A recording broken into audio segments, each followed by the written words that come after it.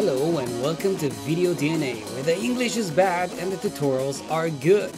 I'm Media and today I'm going to show you how to use RenderBrain that will speed your renders to infinity and beyond. So this is the first thing you're going to see after setting up RenderBrain. This is the render node of RenderBrain. We're going to go to that later in the tutorial. So I'm going to go to the window extension and take out RenderBrain, and I'm going to dock it right over here. And the first thing you're gonna see is the big smiley brainy button that when I'm gonna press on it, it's gonna yell at me that we don't have any enabled items in the render queue. So RenderBrain is gonna take everything you're gonna have in the render queue and it's gonna render it out. So if I'm gonna drag something over here or use the command composition add to render queue, it will be added to the render queue. And here I can select all the render settings and output module, and of course the place I'm gonna render out to. So I'm just gonna select one of them. Let's take the reminder, and I'm gonna press the RenderBrain, and now the RenderBrain jobs will pop up. The command prompt will pop up. Don't close it. If you're gonna close it, you're gonna kill the render. So I'm just gonna minimize it, and here I can see the progress. So I'm gonna go back, and that was pretty easy. So let's take two. And now I want to talk about the split. The split takes all the things you have in the render queue and it splits them to separate jobs, which means you can render both simultaneously. So you can see the command prompt opening up, the RenderBrain jobs opening up. I can dock it over here if I want, so I can see the progress in real time. But that's not the coolest thing about RenderBrain. RenderBrain can do that even on network machines. So I'm gonna refresh it again. I'm gonna take up RenderBrain, and now I'm gonna use the network render node. So I have a small network in my studio that comprises out of 3 machines. So I'm gonna select both of them again, and I'm gonna split them to 2 machines. And I'm gonna press, and the job distribution will pop up with all the machines online. So we can see that the Mac that I use is not online. I turn it off. So I'm just gonna press the render button, and that's it. Now this machine, the monster, is rendering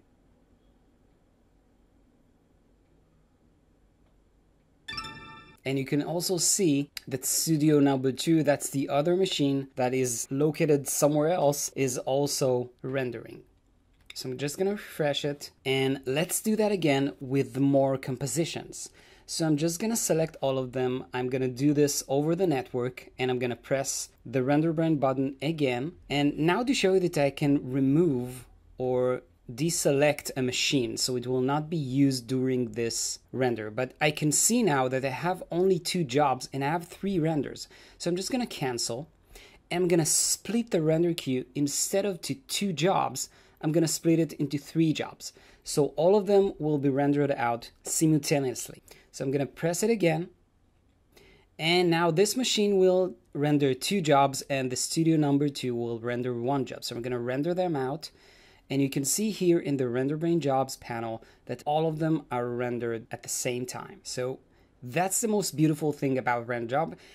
You will see also in a few minutes how to set that up. And this is the most easiest setup you have ever encountered over the network.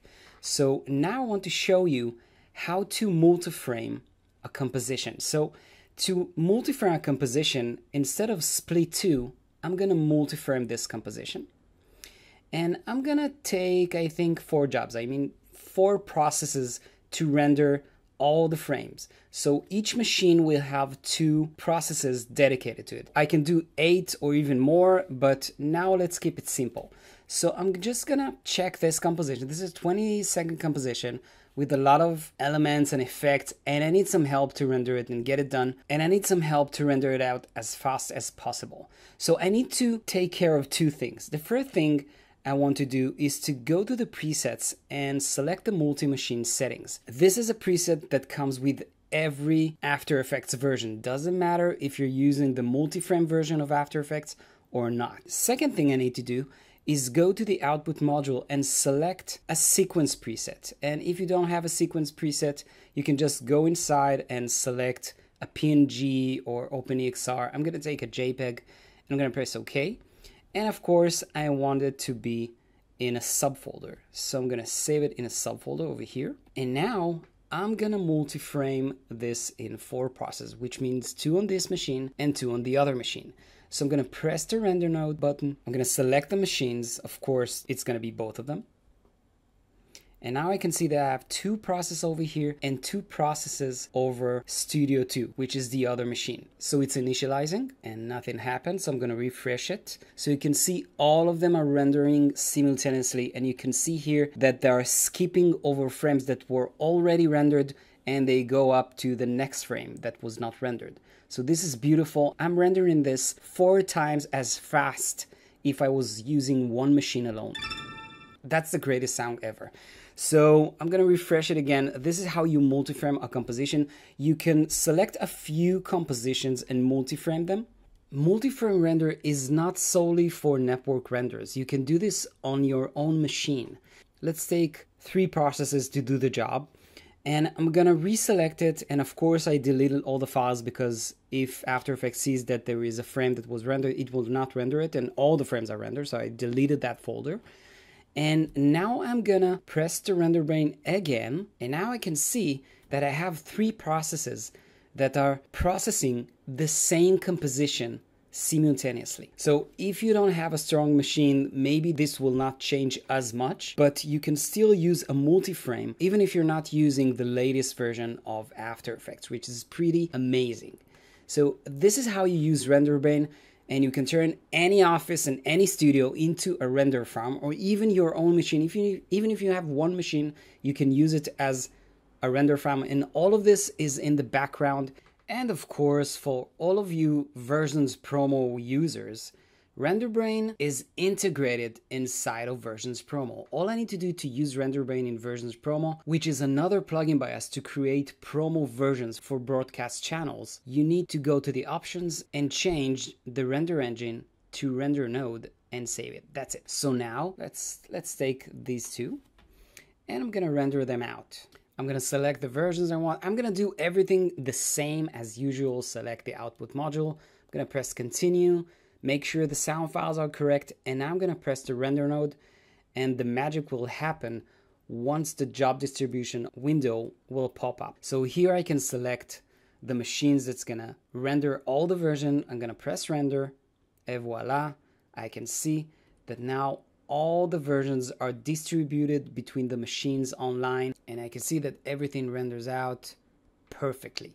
So each time you use RenderBrain for your renders, you will see a dramatic change in speed. And the thing I like the most about RenderBrain is that you can use it and add to the queue whenever you want. So, oh, I forgot to render a few things. So I'm just gonna select the machines and render them. And that's it. Now they're added to the queue and they will start to render simultaneously with all the other renders. So you can take your renders out to the max. But you need to remember that for you to use the network machines, you need to make sure 3 things happen. First of all, After Effects needs to be open on every machine over the network. The second thing is that you need to use the same version of After Effects on each machine. And the last thing is that you all have access to the same file system, which means I'm using a network drive, a mapped network drive that is called D on all the machines, which means that if I open a project from this drive, the link is the same on all the machines, which means all the machines can go to D, VPN projects, GOT folder and open this file. If it's changed to E on another machine, this will not work. So all of them need to have access to the same file system. Of course, I'm not going to talk about it, but all the machines needs to have all the fonts and all the plugins and needs to be pretty much the same on each machine. So that's how you use RenderBrain. Let's go to the setting part. So in the settings, I can change a few of the network settings. So if you're in a studio and if everyone is badgering you while you work and you need all your computing power, you can uncheck the use render node so your machine will appear offline to other machines. The next thing you can change is the port that you're using. But if you don't have an IT guy and you don't know what you're doing, leave it at 26,000. You can change a nickname. Every machine can change its own nickname so it can be easier to understand which machine belongs to who. And of course, I can check the pool machines by pressing this button and looking at the machines. I have this machine, and of course, the iMac 3 that I turned off its render node. So that's it. And of course, I can reset all the settings to factory settings. I'm not gonna do that, but if you run into trouble, you can do that. And remember, everything you change something, if it's a port, a nickname, or even checking off the render node, you need to restart After Effects for the changes to propagate. And now for the last thing, how to set up RenderBrain over the network. Well, that's the easiest part about RenderBrain. The first time you open After Effects after the installation of RenderBrain, this folder selection window will pop up. And this will tell you that render node setup, you need to select a shared drive between all the machines. That's exactly what I was talking about before. So I'm gonna select the drive or a folder in the drive, doesn't really matter. And I'm gonna press OK. And that's it. And you will have this tiny little window that says that RenderBrain is listening on a port. And that's it for RenderBrain. This is all you need to do to use RenderBrain. While all of those cues are turning to green, I'm gonna finish. I hope you learned how to use it, and I hope that you will love it as much as I do. So enjoy RenderBrain, and I'm gonna see you next time.